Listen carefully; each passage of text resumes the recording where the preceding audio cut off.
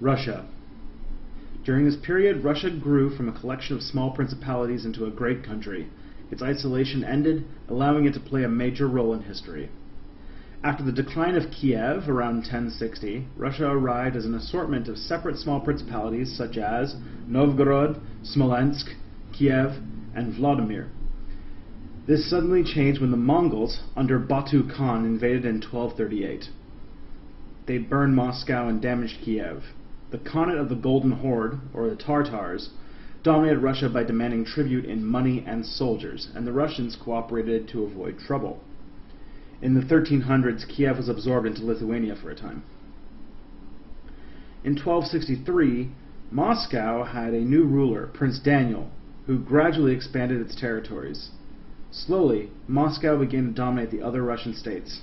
In 1380, the Muscovites defeated the Golden Horde, although the Tartars carried on raiding Moscow and demanding tribute until 1480.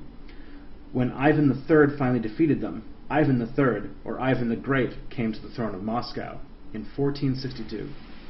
He expanded Moscow and gave it a sense of pride, introduced a legal code, and declared himself ruler of all Russia. In 1472 he married Sophia, the niece of the last Byzantine emperor, and appointed himself the protector of the Eastern Orthodox Church, calling Moscow the Third Rome.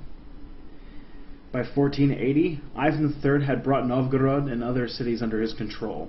He rebuilt Moscow's famous Kremlin citadel, and when he died in 1505, he was succeeded by his son Vasily, who ruled until 1533. Vasily was succeeded by Ivan IV, his 3-year-old son. Ivan the Terrible. Ivan IV, or Ivan the Terrible, was the Grand Prince of Moscow from 1533 to 1584. He was crowned the first Tsar, or Emperor, in 1547.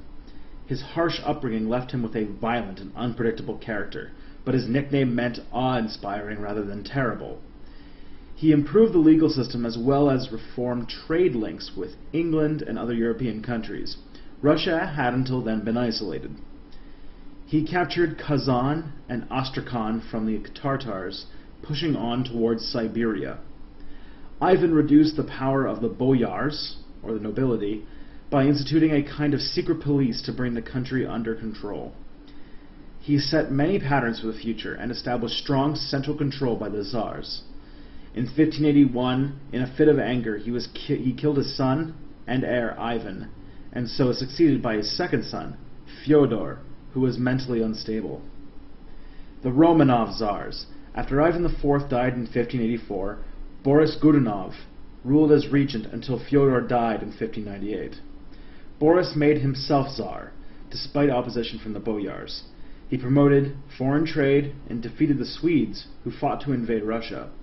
When he died in 1605, Russia entered 8 years of civil war, as rival forces fought for the throne. Eventually, Ivan IV's great-nephew, Mikhail Romanov, gained the throne in 1613. He was Tsar for 30 years, founding the Romanov dynasty, which ruled until 1917.